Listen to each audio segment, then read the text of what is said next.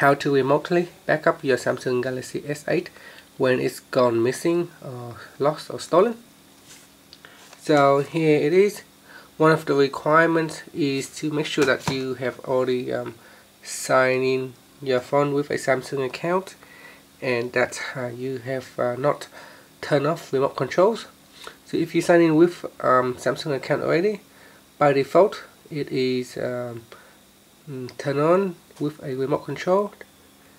Here it is. So down to Find My Mobile. So this is the remote control section.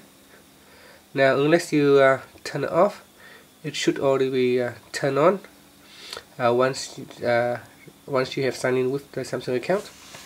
And you also need to make sure that the phone is connected to a Wi-Fi, or at least connected to the internet with mobile data on your other device. So you can go to a computer, or you can go to your phone, Android phone if you got a spare, or you can borrow one from your friend.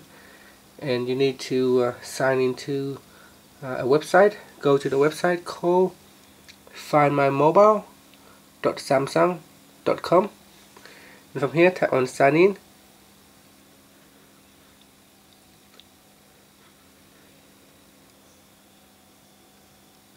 After you have signed in, you can see that the network and the remote controls have the white icon.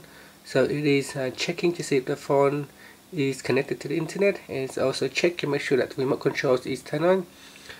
Straight away it will give you a battery status to let you know how much battery is left on the phone.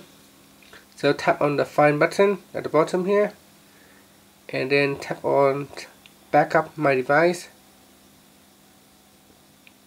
From here you can see the phone can be backed up to the cloud, to the Samsung cloud, and at the moment my cloud account have a maximum of 15 GB. So you can choose that, go down the list and choose what you want to back up.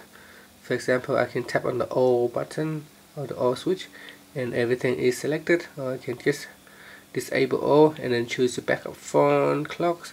As we go down the list, you can see here that you can back up the home screen, apps, settings, messages, music, video recorder, documents, calendar, contacts, contacts from Samsung account, calendar, Samsung notes, the internet settings, keyboard data, photos.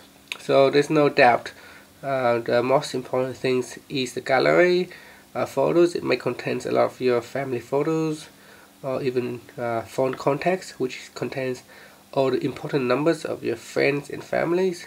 So they're very important. And from here you can choose what you want to back up. You can back up all if possible. Gallery, sometimes that can take quite a lot of memories. I find that gallery can sometimes contain photos and videos, and they can range up to 30 GB, 50 GB even. So your iCloud only allows to have a maximum use of 15 GB. So if it runs out, you may not be able to back up everything. So I would go down the list here and back up everything first, such as phone, clock, home screen, and some documents, contacts first. And if all that is backed up, and if you have some space left, you can go and back up the gallery, the photos. Once you're happy with your selections, you can go down the list here and tap on the Backup Now button. Tap on I agree and tap on OK. And here it is backing up in progress. So let's see what's happening on the phone. So on the Galaxy S8 here, so there is a status showing that the device is backed up. So here it says data is backed up, or data backed up to Samsung Cloud. So it's still showing in progress over here. So it says here, if the device is turned off during the backup process, it will be stopped. So make sure, or hopefully, if the phone is lost, no one is actually turning it off. so you can back up. If you want to make sure the phone cannot be turned off, you can go to this option here and tap on lock my device, and here you will be able to lock the phone screen as well as the power off lock. So if the power off lock is enabled, then the other person will not even be able to turn off the phone. So even if they try to press and hold on this button here, they will not be able to turn off the phone at all. Everything is all locked, and hopefully you can back up your phone. And that's it. That's how you can remotely back up your lost, missing Samsung Galaxy S8. Thank you for watching this video.